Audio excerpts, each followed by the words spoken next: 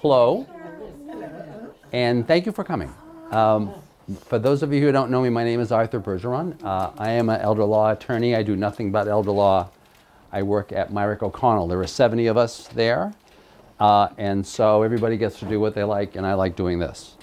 I do a lot of presentations at senior centers and also at some assisted livings. I'm delighted to be here at Orchard Hill in Sudbury to talk about this particular issue. I'm going to be joined by Atty. Servaes, who is probably, so she wouldn't say this, probably one of the national experts on this particular issue, this Veterans Aid and Attendance Benefit. I remember several years ago, in the course of the work that I was doing, I would keep hearing her name brought up as oh, you've got to talk to Atty. Servaes, she's the real expert. And so I said, but I had no idea where she was.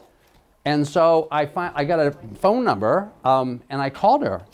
And I said, oh, this is Atty. Servaes? Yeah, and she said, yes. I said, well, you know, by the way, where are you located? She said, well, actually, my office is in Sudbury. I said, come on, right?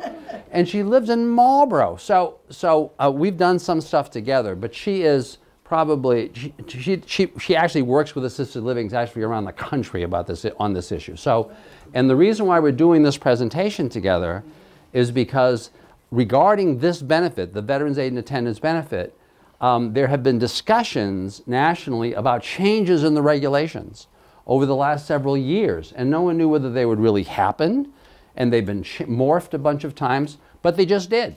They got adopted. They're in effect, I believe, today, but Patty's going to talk about that. So anyway, and I'm going to talk about, if you're thinking about these issues, so let me start off by talking about my friends Frank and Mary. So whenever I do a presentation, I talk about my friends Frank and Mary and their kids, Peter, Paul, and Mary Jr. And I tell people they have very simple goals. They want to live in their house until they die. They want to be buried in the backyard. And if they can't live in their house, then they want to live someplace that's really nice that isn't a nursing home. That isn't a nursing home. And many people, you know, 5 or 10 years ago, equated everything that looked like a nursing home, everything in a big building, including all assisted livings, with nursing homes. And finally people realized they're not the same. But so that's kind of their basic goal. And then whatever assets that they have, they've saved up, they want to leave to their kids, right? So that probably, it may sound familiar to a lot of folks. So the question here for today is, if Frank was a veteran, how does that affect the way he's living at home, or perhaps in an assisted living, or eventually, if he needs nursing home care, the way he'd be living in a nursing home, especially if he's slowing down to the point where he really needs some help. He needs some help with what traditionally are called the activities of daily living, which I always think of as being eating, bathing, dressing, toileting, and transferring, which means getting around. Patty will tell you whether those same activities of daily living, whether the same ones are the ones that the VA uses. And I'm going to talk at the end about if you are a veteran, or the wife of a veteran, or the widow of a veteran, or widower, and you were qualifying for the VA benefit in the short run, how would that impact you? How would the planning you did impact you if for some reason you eventually need to qualify for Mass Health, the Massachusetts name for the Medicaid program? And so, but first you really need to understand the aid and attendance benefit, how it works, and that's why I asked Atty. Servaes to come. So Patty? All right, we're going to go through the VA's pension with aid and attendance. So let me start by following up on Arthur's introduction of me. My name's Atty. Servaes. I'm a VA accredited agent, and I've been helping people get the VA's basic pension with aid and attendance since 2005. The way our company makes money, I like to lead with that so that there aren't any, you know, you're not sitting here worried what's the sales pitch at the end, because there isn't one. Basically, we help people in one of 3 ways. There are certain assisted livings that advertise on the Elder Resource Benefits Consulting website, 1 flat fee per year, and we assist all of their residents at no charge. Then people might be living at home or might be in an assisted living that doesn't advertise. They start with a free phone call with no obligation, and if they decide they want to move forward with us, it's a one-time fee of $800, and then we assist them with their VA benefit pro bono for the remainder of their life. And let me tell you, we get a lot of cards telling us that we were a big bright spot in their journey through senior care. And then the third way is if you've been denied pension benefits for aid and attendance, for pension with aid and attendance, you can call us. First phone call's free. We'll go through all the documentation and tell you if we think we have a winnable appeal. If you decide to use us to do that appeal, we get 20% of anything we're able to recover and nothing of the go forward. All right, so those are all the ways that we make our money. All right, so what is the VA pension with aid and attendance? This is a benefit that was established in the 1950s, and it was to help wartime veterans and their surviving spouses stay off of welfare. So to give them a little level of security that somebody who was not a wartime veteran or the widow of a wartime veteran would not have. And what they say is that you have to have high medical expenses or low income so that you need some financial assistance from the VA. This is a tax-free benefit. So this just goes through a little bit about the veteran population.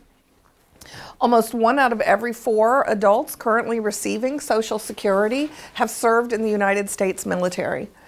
591,000, and of course this number goes down every day, are World War II veterans. 900,000 are Korean conflict veterans. 5.6 are Vietnam era veterans. And 7 million veterans are over the age of 65. So we've got a very big population here of wartime veterans. This does not include their surviving spouses, right? So a lot of times these folks are still married, or people who are not in these figures and have passed away, they've still got a surviving spouse out there who might qualify. Veterans are more likely to have finished high school and less likely to be poor. And Congress knows this, and the VA knows this. This benefit is not designed for poor. It is designed for middle class. And we're going to go through everything, and you'll understand it by the end. That's my goal. The amount of money that you can get under this benefit is quite large. And again, it's tax-free. So our surviving spouses can get a maximum of $1,176 per year. Our veterans can get up to $1,830, I'm sorry, per month. Per month. $1,830 per month for our veterans. Well veteran with an ill spouse, $1,436, and our married veteran up to $2,169 per month. So this can really make a big difference. I remember one of the very first people that I helped was here at Orchard Hill in 2005. And after her dad got the VA benefit, back then it was probably about $1,500 per month, she said, oh my gosh, my dad has $500 left over every month. He's never had $500 left over in his entire life. So it can really be a game changer. These figures go up every time the Social Security benefit goes up. It goes up by the same percentage. So every time there's a cost of living adjustment with Social Security, you'll see a cost of living adjustment with this pension. So how does the pension work? There are 3 tests that you have to pass in order to get the pension, and they build on each other in a stair-step fashion. You have to pass the first test in order to get to the second, and then in order to get to the third, you must pass that second test.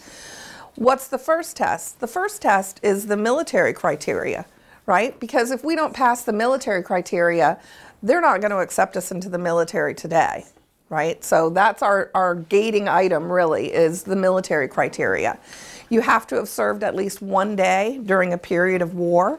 You have to have served at least 90 days in total for our World War II, Korean, and Vietnam veterans, which is really, I think, the age group that we're talking about here today. For our Gulf War veterans, that figure, that amount of time you have to serve does increase to 2 years, or the period for which you are called up active, whichever is less, all right?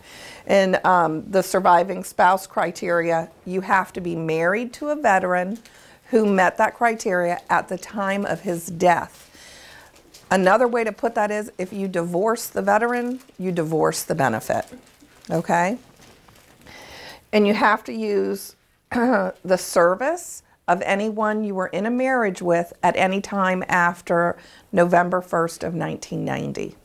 Right? There's some little play before November 1st of 1990 where you might be able to go back to a prior marriage and use that prior spouse's service, but they took that away for marriages after November 1st, 1990. Then there's the medical criteria, and we'll go through that in detail, what activities of daily living or regular supervision you might need to pass that criteria. And then the final one is the financial test. There's an income and an asset test. So delving into the military requirement a little bit further, you have to have served at least 1 day during a period of war, at least 90 days in total for our three first wars, as we said, and have been other than dishonorably discharged. So I tell people all the time, if you really like the History Channel, please do not become the know-it-all neighbor next door that tells people they don't qualify for this benefit, right? Because the VA isn't basing these figures on history as we learn it, right? These war periods are dates set by Congress. So World War II, almost everybody's surprised when I tell them World War II ended December 31st, 1946. Right? That year of peacekeeping counts for wartime service. So we've gotten the benefit for people who went into the service in 46, where most people would think that, okay, it was over December 31st of 45, not for purposes of this benefit. We have the same situation with the Korean War, June 27th, 1950 through January 31st, 1955. 1 day during that period, at least 90 days in total, and other than dishonorably discharged. We had somebody just the other day who went in the last 2 weeks of January in 1955. So we were telling them, wow, those were the most valuable 2 weeks for his widow at this point in her life. So again, it's not the history dates. Now, Vietnam, we've got August 5th of 64 through May 7th of 1975. That's the period where it's 1 day during a period of war, at least 90 days in total, and other than dishonorably discharged. You'll notice I've never said you have to see combat. I never said you have to have left the United States. You could have been stationed right here in Sudbury, Massachusetts, been in the U.S. Coast Guard, never stepped foot on a boat, as long as you met that 1 day during a period of war, at least 90 days in total, and other than dishonorably discharged. Now, prior to August 5th of 1964, we were pretending like we weren't over in Vietnam, right? The Bay of Tonkin is what changed this. So on August 5th of 64, Bay of Tonkin happened, and we said, okay, we are over there. And for this pension, they've said, okay, and for people from February 28th, 1961 through August 4th, 1964, if you served 1 day in the country of Vietnam, we're going to let you have this pension. But if you were in Germany or Sudbury, no, you have to have served in the country of Vietnam just for this little period only. Once we hit August 5th of 1964, we're back to our regular rules. And then for the Gulf War, August 2nd, 1990, through a date yet to be decided, right? We're still technically at war since August 2nd of 1990, but they changed the period of service to be 2 years active service instead of 90 days, or the period for which you were called up, whichever is shorter. The reason that distinction is important is because, very similar to World War II, almost everybody who's in the National Guard or the reserves gets called up active for a tour of duty, in the early 2000s. So you might get called up for a tour of 90 days or 120 days. As long as you complete that obligation, they're going to say you met this period. If you're National Guard or reserves and you were never called up active and attached to one of the branches of the U.S. military, then this benefit's not for you. It is an active duty benefit, and active duty training does not count as active duty service. All right? Any questions on periods of war? I like to say, if you meet the military criteria, this is no longer a yes or no benefit. It's if and when, because it's if and when you meet the medical criteria and if and when you meet the financial criteria. Again, surviving spouse would have had to have been married to a veteran who met this criteria at the time of their death. All right, the medical criteria for this benefit changed in October of 2016. We did a lot of advocacy with Congress to highlight the fact that needing 2 activities of daily living defined as bathing, dressing, assistance with eating, assistance with mobility, was really leaving out our folks who were in the early stages of dementia, memory loss, or Alzheimer's, who might still remember to get up and eat and shower and dress, but couldn't be left alone, right? Needed somebody to prepare the meals, might need somebody to cue them for appropriate behavior. They agreed with us, and they changed the rule to the resident must require custodial care, or the claimant must require custodial care. And as you can see by my little emoji, what in the world does that mean? Because if you're not in the world of VA benefits, most people think custodial care means nursing home, and it doesn't. Okay, so it is not state law. For VA benefits, it means you need the regular assistance of another person with at least 2 activities of daily living, or you need regular supervision due to physical, developmental, mental, or cognitive disorder. Okay? So lots of times when we're working with people, they might say, "Oh, I don't need any help. I'm fine." Okay, how come you decided to live at Orchard Hill? Or how come you decided you needed home care? Right? We have to peel back the onion a little bit. I had one lady, her daughter was saying, "Oh, she didn't need any help at all. No help needed. Nothing with bathing or dressing. Nope, doesn't need any help." I said, "Okay, well, how come you decided to have her live in an assisted living?" "Oh, she took her pills, she put them into a candy jar, and then she ate them all. And luckily, I went over to visit, and I found her on the floor before any big damage was done." And I said, "Okay, you know what? That's not okay. That needs regular supervision due to a mental or cognitive disorder." Right? No longer safe around meds, failure to thrive at home.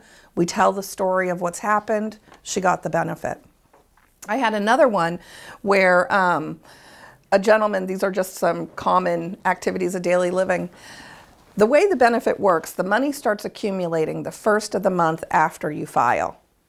What does that mean? That means if you send in information to the VA on the last business day of the month, let's say it's August, because that's my story, then the benefit's going to start accumulating September 1st. So a few years back, I get a phone call from these people at a facility. It's 9 o'clock on August 30th, and the last business day of the month is going to be August 31st. And they said, "Oh, this gentleman just emergency moved his dad and didn't give us any notice at all. We had 24 hours notice. Moved him in from Phoenix to our assisted living here in New Jersey, and he can't make it without the VA benefit, and we do not want him to miss out on the month of September, so can you please take this call?" It was 9 o'clock at night. I have 3 kids, 3 daughters going to school, so it's kind of a big deal for me to say, "Sure, I'll do this 9 o'clock at night phone call," right? So I'm talking to the son. I'm like, "Okay, so what does your dad need help with? Does he need help with bathing or dressing?" "No, he's fine. Doesn't need any help." I said, "Well, is he still driving?" Lots of times I can, if they're not driving, you can drive and get this benefit, by the way. But if they're not driving, I can sometimes figure out where I need to pin my hat. And he said, "Well, we didn't bring his car from Phoenix, but if he had his car, he'd be fine to drive. He doesn't need any help." I said, "Okay, I was told that this was an emergency and had to be done today, and that you moved your dad here with no notice. So could you tell me what the emergency is that had you lock your dad's house up and bring him to New Jersey?" And he said, "Oh yeah, I went over to his house on Sunday. I was out there visiting him, and he invited me over for lunch, and I went there and he served me a rancid ham sandwich on green moldy bread." I said, "Aha, not fine, right? We'll eat inappropriate things, failure to thrive at home." Now, if I had said, he needs meal preparation. Okay, we don't have meal preparation up here. That wouldn't get us anywhere, right? He needs regular supervision due to a mental or cognitive disorder. He's going to starve to death, right? He's going to get sick. Is this something that would continue if he wasn't in the independent living and they were preparing his meals? Yes. The minute he moved back home again, he'd be eating the rancid ham sandwich on the green moldy bread, right? So that means we pass the medical criteria. And of course, I'm giving you the first step things that people often think aren't enough. Because of course, if you need assistance with bathing, dressing, toileting, eating, mobility, shots, adjusting prosthetics, you're going to qualify, okay, on the medical. So who meets the medical criteria? All nursing home and memory care residents, most assisted living residents. I'll tell you, one time I met an assisted living resident who didn't qualify. She'd moved in with her husband. She was well. The husband was ill. He passed away. She didn't want to move. You know, she loved it. She had all her friends there, but she didn't need any supervision. She just wanted to stay there. One time in the nearly 14 years I've been doing it. And some independent living residents will qualify. Our independent living residents who are going to qualify are ones whose doctors have said, hey, they really need to live in independent living. You know, they're going to eat that green sandwich if they don't have somebody preparing their meals for them. Or any other type of supervisory or assistance with ADLs. Sometimes you might live in an independent living and get a little outside help from a home care agency, right? If you're living at home and getting help from a home care agency, you're going to pass the medical criteria. So, see, I jumped ahead of myself because it was a big shock when they started to allow people to deduct independent living. In 2012 is when they started doing that. And then in 16, they really codified it. And then just last Monday, they definitely codified it in the federal regulations. And here's just a little example. I need to live in AL or IL, assisted living or independent living, because I was failure to thrive at home. Doctor says unsafe at home because of my ailments and I need regular supervision. That equates to custodial care. I need assistance with bathing and dressing. That's 2 ADLs. It equals custodial care. Any questions on custodial care? One thing that's important is the VA doesn't care who the person is that's helping you. Sometimes people will think, oh, my daughter's helping me, so I'm not getting any help. Nope. Your daughter counts as a person, daughter-in-law counts as a person, you know, so it doesn't matter who the person is. Moving on to the financial criteria. So what the VA says is if your income is less than the pension benefit, which we went through what the pension benefit was, right? Let's see if I can do this as fast as Arthur thinks I can. Here they are. If your income is less than this per month, you pass the income test. Now don't go stampeding out the door. I know most of you have income higher than this if you're a surviving spouse, higher than that if you're a married veteran, and higher than 1830 if you are a single veteran. But what the VA does is they have a definition of income. And that definition, is what you and I would think of as income, right? Social Security, pensions, interest, dividends, IRA distributions, oil well royalties, your rental income, those all count as income, but as long as you pass that medical criteria, you get to deduct what you pay to a place like Orchard Hill, what you pay for Medicare premiums, what you pay for your medical insurance premiums, your long-term care insurance premiums. You get to deduct those out, any home care charges you have, to come up with what your actual income for VA purposes are. So the first time I gave this speech, I used this example, so I'm going to use it again today. I said, let's assume that your monthly income is $3,000, right? And you're paying $4,000 to live in your assisted living. What's your income for VA purposes? It's negative $1,000, right? And you pass the test. Because if your income is 0 or negative, you're looking at the full benefit. If it's positive, you're looking at a partial, but we're going to stick with our full benefit right now. So the next day, I get a phone call from this man, and he says, hey, Servaes, I was at your speech yesterday, and I want to know what kind of game you're playing. And I said, what do you mean? And he said, I just called the VA and they told me my dad had too much in income and he was never going to qualify. And I said, what did you say to the VA? And he goes, funny enough, exactly your example. And I said, well, can you humor me and tell me how the conversation went with the VA? What'd you say to them? And he goes, oh, they said, how much does your dad have in income? I said, $3,000 a month, $36,000 a year. And then he stopped talking, but I wasn't done listening. And eventually he goes, hello, are you still there? And I said, yes, I'm waiting for the part where you told them, but he pays $4,000 a month to his assisted living, so he's negative $1,000 a month in income, negative $12,000 a year for income. And he said, I didn't say that, I gotta go, and he hung up on me. True story.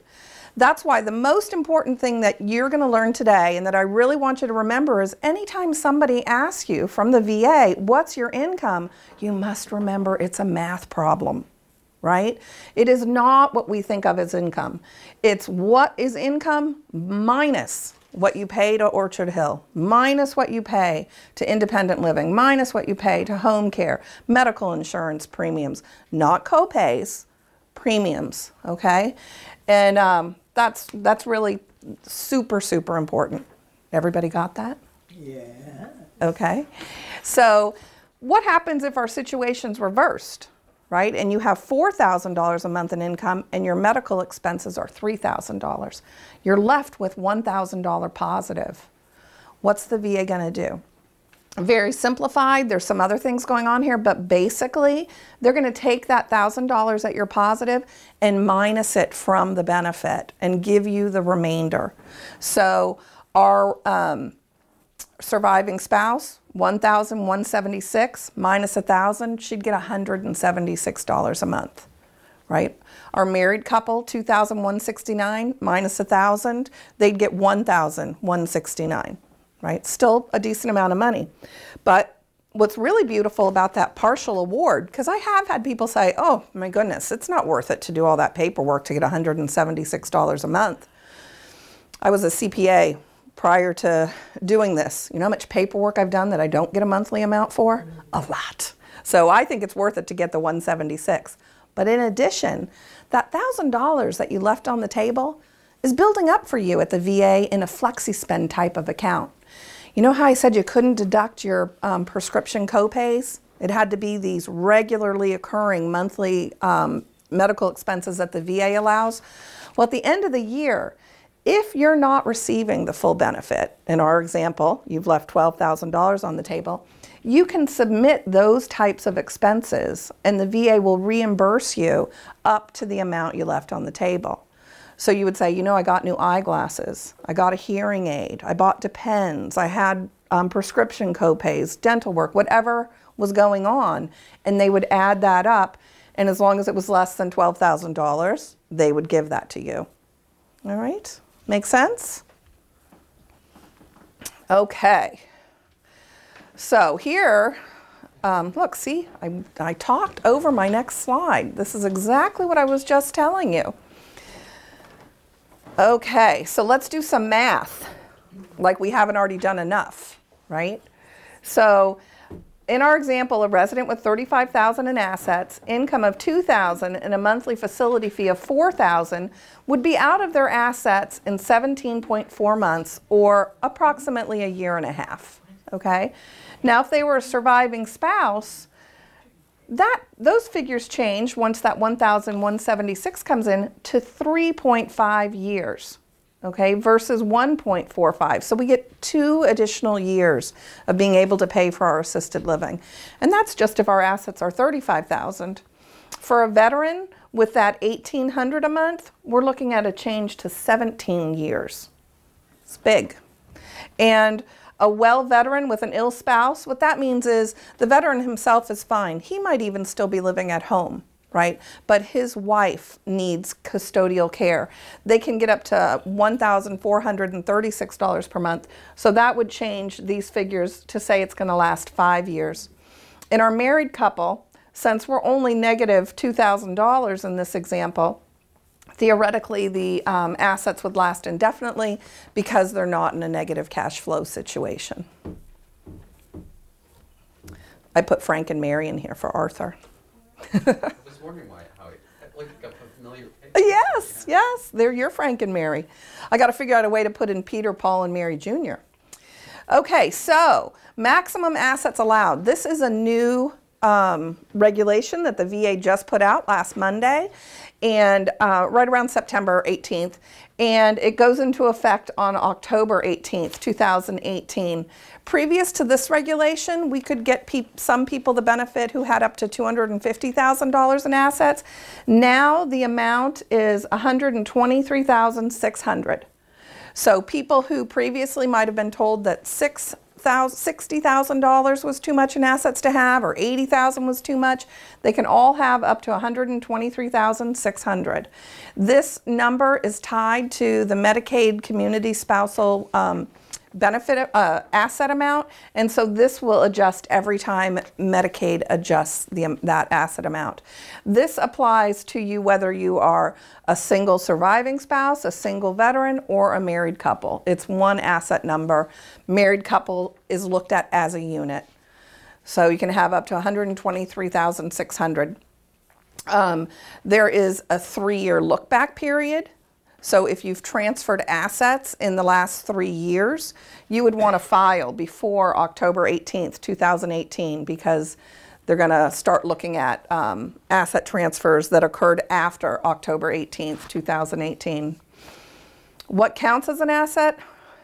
Basically, everything that you think of as an asset is going to count. Cash, stocks, bonds, securities, your home, and so your primary home, one home, and your car and your personal effects do not count as assets. Your primary home doesn't count as an asset even if you're living in Orchard Hill. But if you rent it out, now it's an investment property and it would count as an asset. If you sell it and receive cash, that cash would count. All right? So the 3-year look-back period. They've stated that they will not be looking at transfers that occur before October 18th, 2018. However, in the example in the back of the regulation, they say, oh, somebody applied on November 1st, 2018, and they did a transfer in August of 2018 and in September of 2018. We've asked them to clarify. Did they mean to have 2019 as the year, or are they going to be are they not looking at transfers as long as the application was on file by October 18th, 2018? We are treating it, without clarification, we are treating it as, let's get your application on file before October 18th, 2018. We do not want to get caught here. If the transfer was made during the look-back period, so let's, say that you had a transfer, it's in a look-back period, then we have to do some calculations to come up with when you should file. So here it is, an example. Don't try to read it. I'll try to explain it to you. So let's say that the net worth limit is $123,600. You have to add annual income back if you're positive. You know how I went through that partial example with you guys and they were positive $1,000? If you were in that situation, we would have to add $12,000 to your total assets. But for our purposes, let's say that you're in a negative situation. Maybe you're negative $1,000. So then we would say your annual income is 0. And you have total assets of $125,000. Well, that's over our $123,600. So we know we're not going to qualify. And we transferred $30,000 by gifting. So what the VA would say is, okay, $30,000 is the only amount we're calculating the penalty on. There's no penalty for being at 125 versus 123. And during the penalty period, you'll be eating through that. So by the time the penalty period's over, you'd be below 123,600. And how they would calculate the penalty is they would take the $30,000 and they would divide it by 2,169. Does that number look familiar to anybody? 2,169. It's the maximum amount that a married veteran can get if he needs the aid and attendance of another person. And that's the denominator they use for everybody. So we divide the transfer amount that is over the 123,600, divided by the 2,169. This person would be excluded for 13.8 months. right? So we might say, hey, let's wait until the penalty starts, the clock starts ticking the day after the transfer, right? So if you transferred in September, we would say, okay, 13.8 months, let's file in, what would that be, November? Maybe December, since we got that 0.8. So if your total assets were 120 and you had transferred 30, they would minus that 3,600 from it and come up with a penalty asset amount of 26,400. Dividing that by our 2,169, we get to 12.7 months.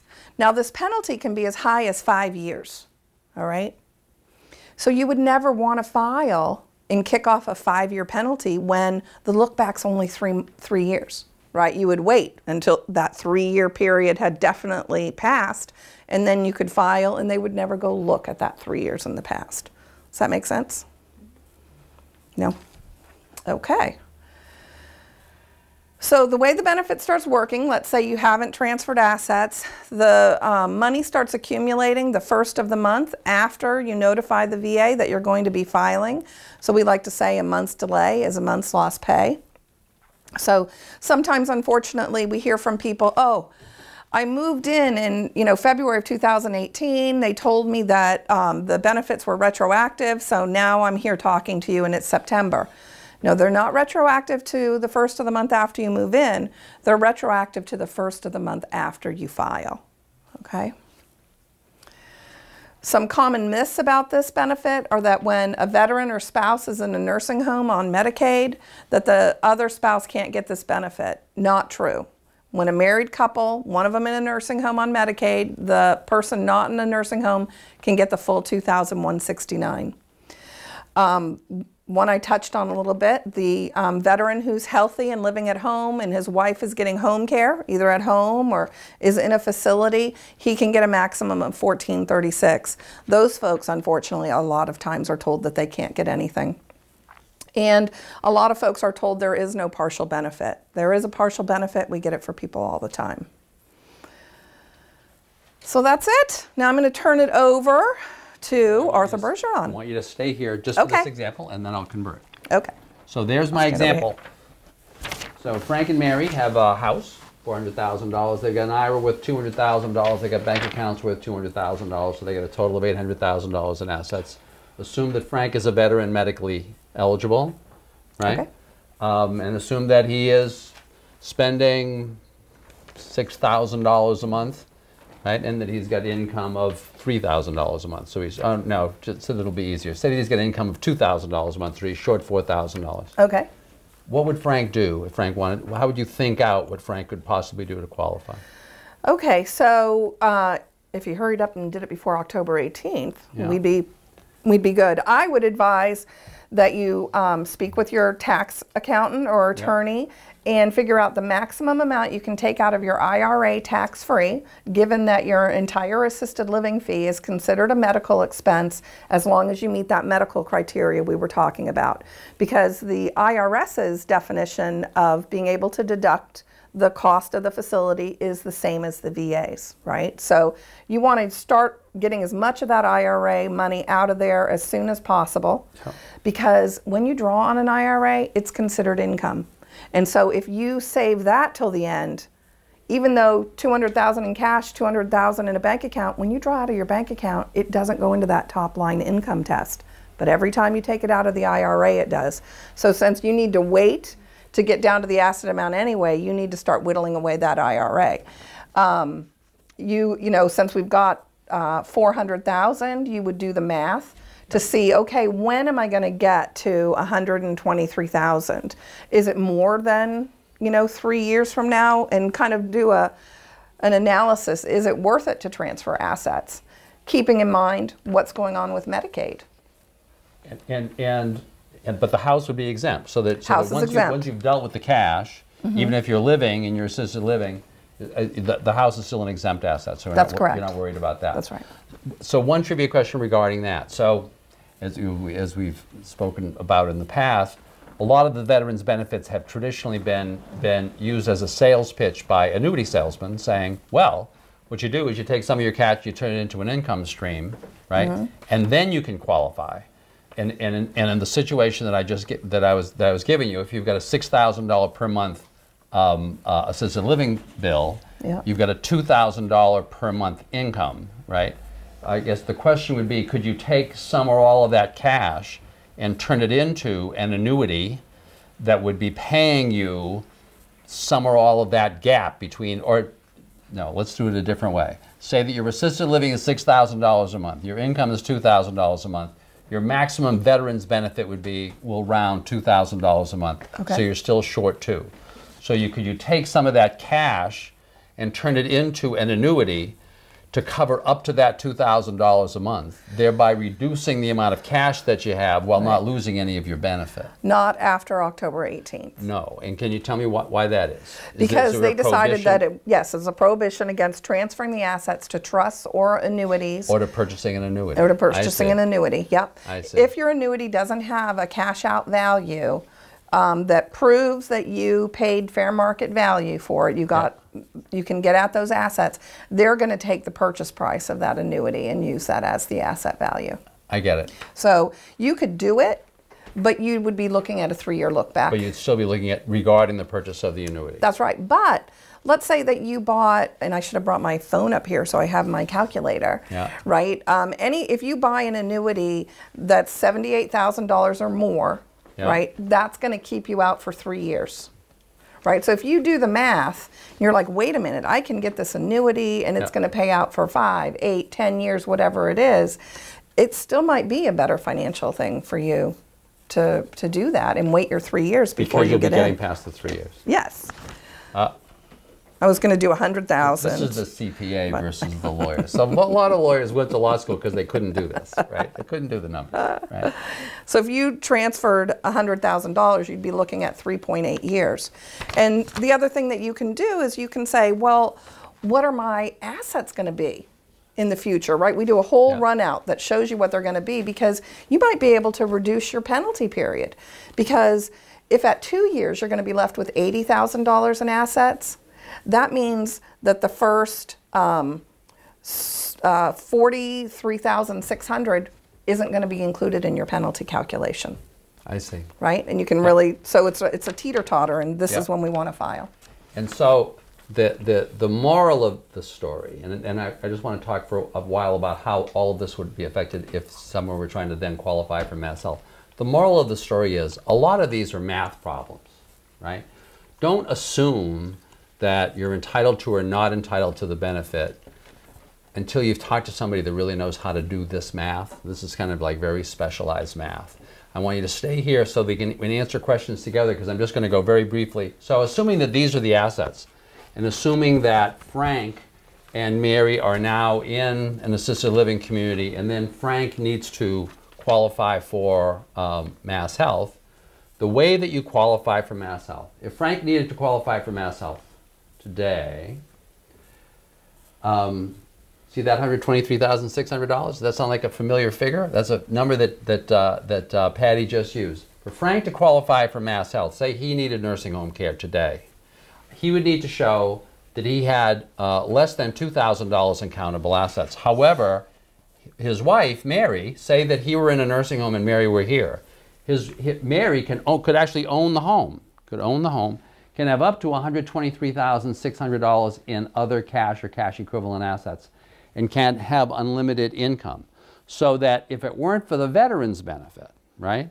And it may be that in this situation, Mary may want to say, the heck with the veterans benefit, I just want to qualify for Mass Health.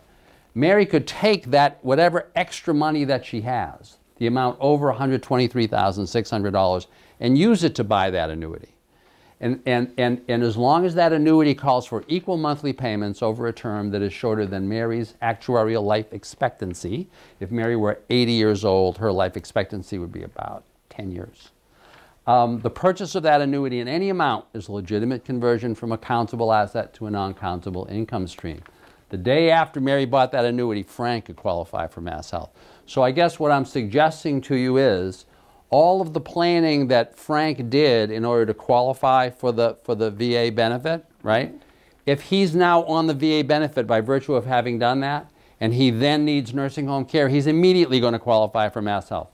Because he will have already rearranged his assets so that he may have the home. They've got less than $123,600, right? Definitely. Right? And if for some reason Frank has decided to not get that VA benefit, right, but then needs nursing home care, he can still probably qualify for Mass Health very quickly. And once again, the basic reason is, the difference is for VA purposes, the couple's assets are considered to be total, and the couple can't have more than $123,600. For purposes of qualifying for Mass Health, though, if Frank were in a nursing home, only his assets count. Mary, or he can have less than he has to have less than $2,000. Mary can have up to $123,600, but Mary can have unlimited income, right? So, with all of that, there's a ton of information. But by the way, with Mass Health, as with the VA benefit, it's all a math problem. It's about figuring out the math. And what I tell clients is, it's your decision what you do with your money, right?